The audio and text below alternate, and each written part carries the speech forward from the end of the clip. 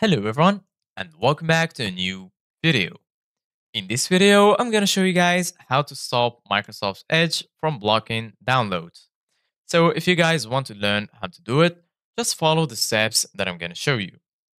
As you can see guys, I'm right now in Microsoft Edge and this is how the homepage looks like.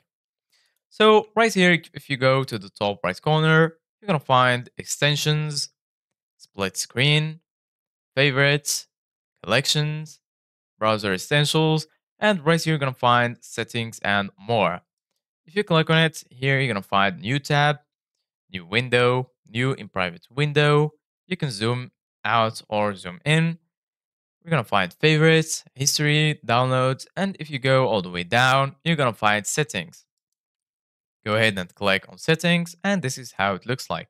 So basically, guys, what you need to do right now is go to the left side of your screen. Right here, you're gonna find profiles, privacy, search and services, appearance, sidebar, start, home, and new tab, share, copy and paste. And here you're gonna find cookies and site permissions. Go ahead and click on it, and then we're gonna be right here.